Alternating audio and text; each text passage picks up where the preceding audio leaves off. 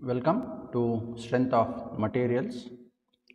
Today's video is related to numericals on thin cylinders.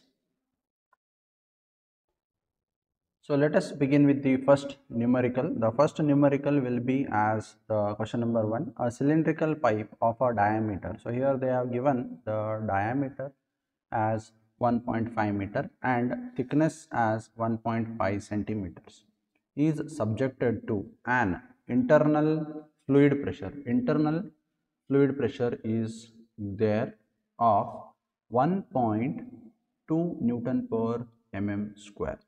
Determine the longitudinal stress developed in the pipe and circumferential stress developed in the pipe. So let us begin with the solution for this numerical. So as per the known, so let us find out how the particular pipe is there. So to begin with the solution, so solution starts with, first we will make a rough figure for a reference. So how to take a particular reference figure. So we can see that this is a cylindrical pipe where length is not mentioned. So we are able to see the diameter is there and thickness is there and internal fluid pressure is there. Okay, so first of all yes, so first of all the diameter we will take it in the figure of diameter,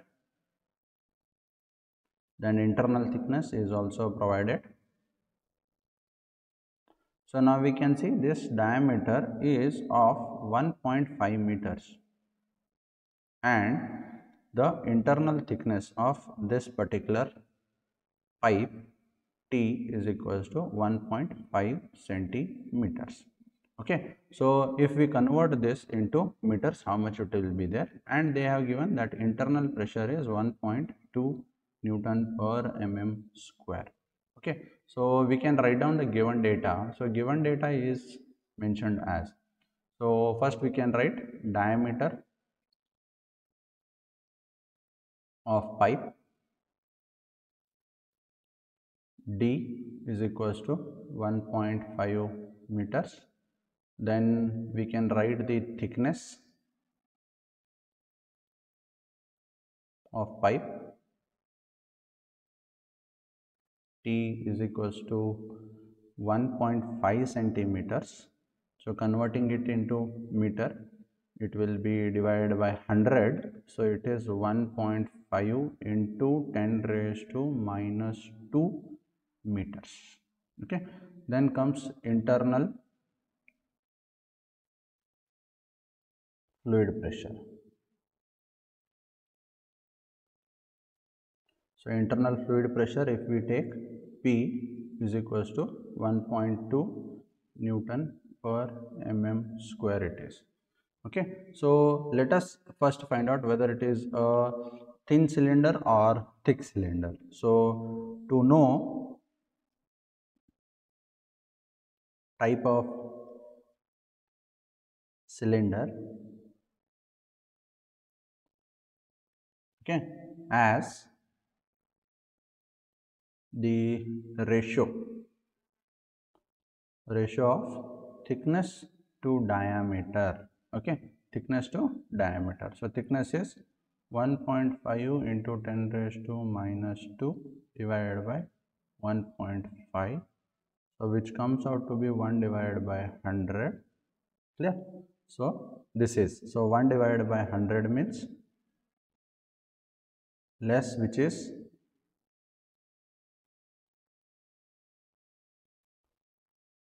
less than 1 by 20. Clear? So hence this is a thin cylinder. This is a thin cylinder. Agree? So this was the particular part. Now we will see the remaining section. So as we know, hence here what is the most important is unit of pressure Okay, that is P is in Newton per mm square. Okay, hence what happens? Hence the circumferential stress and the particular longitudinal stress unit should also be there in the Newton per mm square itself only. We need to find out. Okay, so first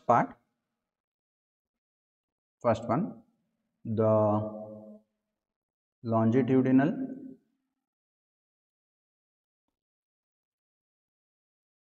stress sigma L, if I take, okay, so it is given by how? So we can say that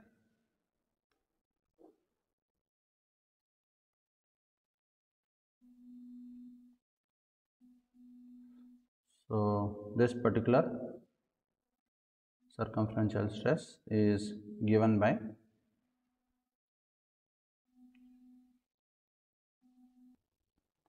in this. So now longitudinal stress, so we have the formula for longitudinal stress is PD by 4 times thickness. Okay, so we know that the stress should be there in the Newton per mm square. Clear?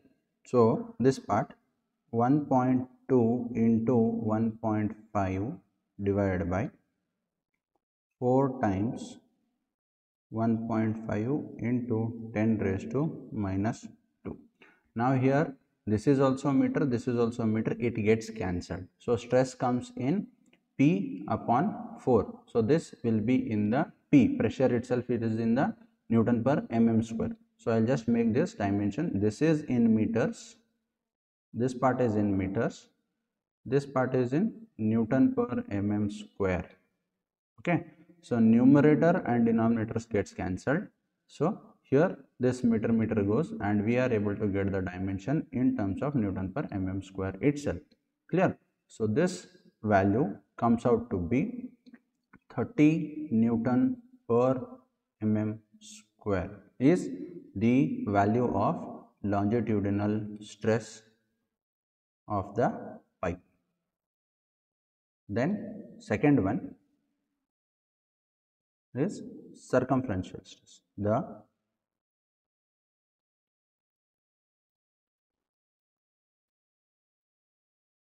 circumferential stress sigma F. So formula is PD by 2 times T. So again here it will be 1.2 into 1.5 divided by 2 into 1.5 into 10 raised to minus 2. So if we do it, this is twice, we also know that this is twice it is coming, so we can write it as 60 Newton per mm square is the particular value circumferential stress as 60 Newton per mm square. Okay, so we have the two values. So we can say that the two values which are there for us are such as, one is the longitudinal stress which is equals to 30 Newton per mm square and circumferential stress which is equals to 60 Newton per mm square. So here also we can see that circumferential stress is equals to twice the longitudinal stress. So we can also make that 2 into 30 is equals to 60 Newton per mm square of the circumferential stress. So as it satisfies. Then moving on for next problem. So second numerical of the particular video. So in this second numerical video, we can see cylinder of internal diameter 2.5 meter and of a thickness is 5 centimeter contains a gas. If the tensile stress in the material is not exceed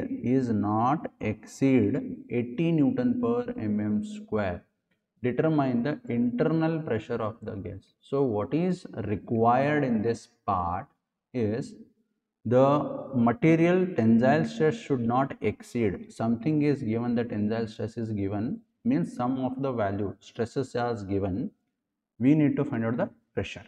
Okay, so let us make that particular part. So I'll write it with the given data. So given data, internal diameter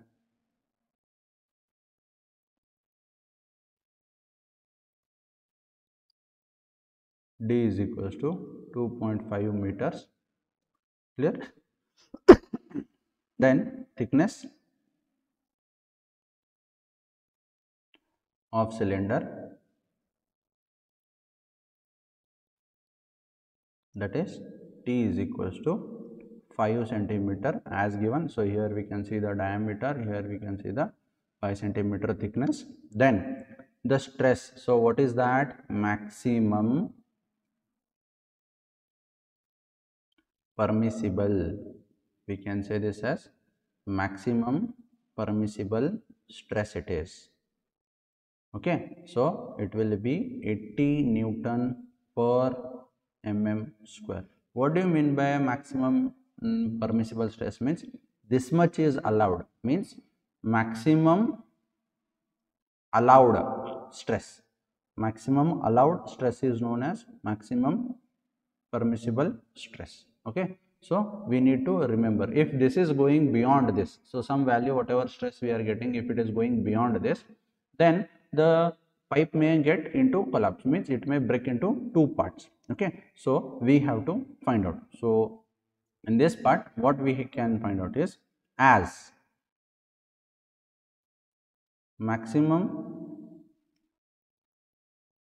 permissible stress is given, hence this should be equal to the circumferential stress, because more tension is acting in the circumferential stress, so circumferential stress will be acting. So we have to take the circumferential formula. Means why we are taking, so tension is not occurring, so this will be the particular pipe, it is acting in this directions. Okay, so this is circumferential stress what we are going to consider. If we take it in the lengthwise also, in this part it will be acting, this is longitudinal. Okay, and in this moment whatever is acting is circumferential stresses which are going to act. So this circumferential stress we need to manage it, understanding. So this circumferential stress we have to manage. So this circumferential stress, what is that? So in this context I can say that we know that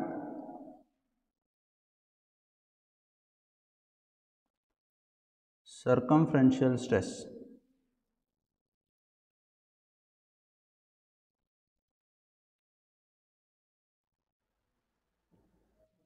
should not be greater than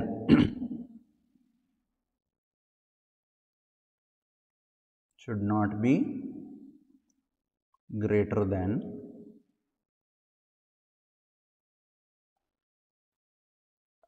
maximum permissible stress.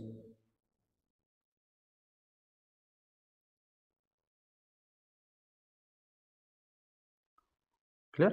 So therefore sigma, whatever the stress is given as 80 newton per mm square, will take it as sigma f is equals to sigma, means circumferential stress only we will take it as sigma, as 80 newton per mm square. Then so this is what we are going to consider. So for determining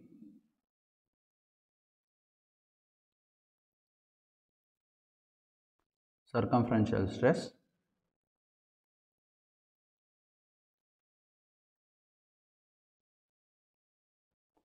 sigma f is equals to PD by 2 times is the formula. Clear? So this equation is known to us. As per this equation, what we can do is, as per this equation, when we are going for solution, so let us take this. So here this solution turns out to be, so now we know that pressure is required, means internal pressure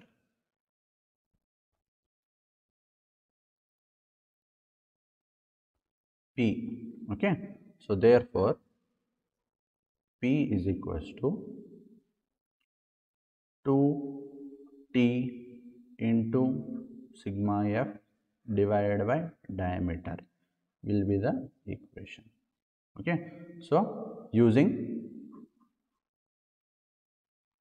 equation 1, that is P is equals to 2 times T into circumferential stress divided by the diameter. So when we substitute the values, 2 into 5 into 10 raised to minus 2 into circumferential stress is how much?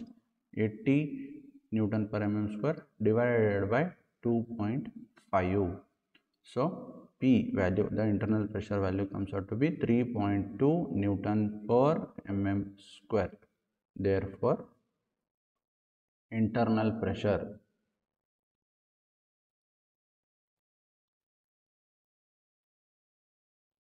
P is equals to 3.2 Newton per mm square for maximum permissible stress of 80 Newton per mm square. Clear? So this is the second numerical. Now moving for the third numerical. So in third numerical, we know that water main of 80 centimeter diameter contains water at a pressure head. So water is at a pressure head of 100 meters. Okay, if the water density of water density they are giving is of 9810 Newton per mm cube. Find the thickness of the metal required for the water main. Permissible stress at 20 Newton per mm square. So they have given so much of data. Clear? So let us see this in the biggest context. So I'll just write down the first part as given data. So solution, we'll start with the given data. Given data, diameter of a main, if we take D is equals to 80 centimeters, then pressure head of water,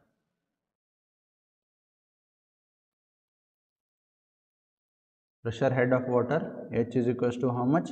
100 meters, given data. Then weight, I need to find out weight that is weight density of water. Okay, how much is this part? So we will take W as weight into density rho multiplied by G, the gravitational force that what we are going to consider. So it is as 1000 multiplied by 9.81, which will coming taken as 9810 Newton per meter mm cube it is. Okay, so here they are giving permissible stress, which is equals to 20 Newton per mm square. So what is required to determine thickness? So determine thickness. So determine the thickness. Thickness is how much we need to determine. So let us see further. we can say permissible stress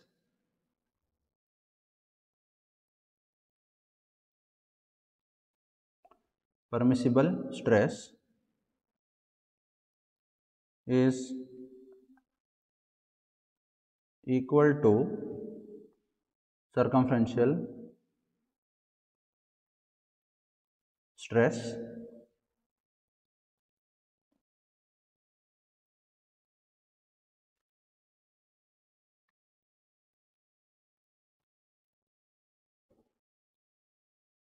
So permissible stress is equals to circumferential stress. So what is the circumferential stress is sigma F. Clear? So they have given us in the question sigma F, we will take it as 20 Newton per mm square. Clear? Then pressure of water. What is the pressure of water? As mentioned, pressure of water inside the water main, we will take pressure of water inside the water main is P is pressure into rho into G into H. This is the height as we have calculated.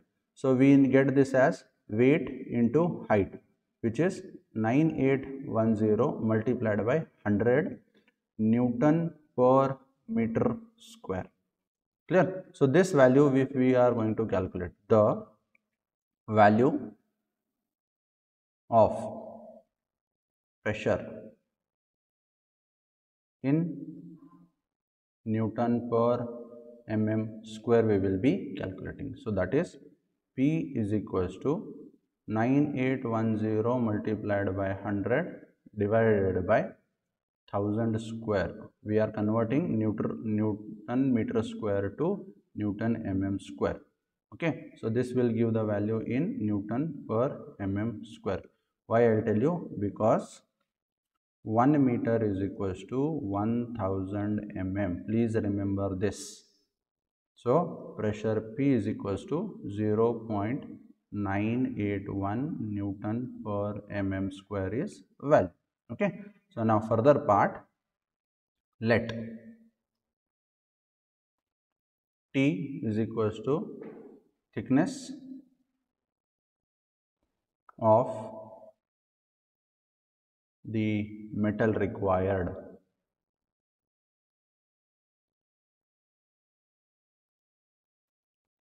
So sigma F is equals to PD by 2 times T. Here, what is here? D is in centimeters. Hence,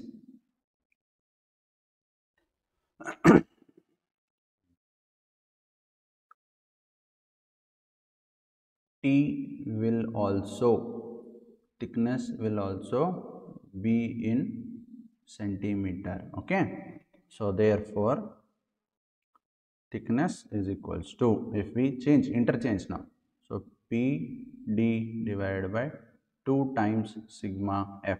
So when we take thickness is equals to 0.981 multiplied by diameter 80 centimeter divided by 2 times 20 Newton per mm square, we get the thickness as 2 centimeters.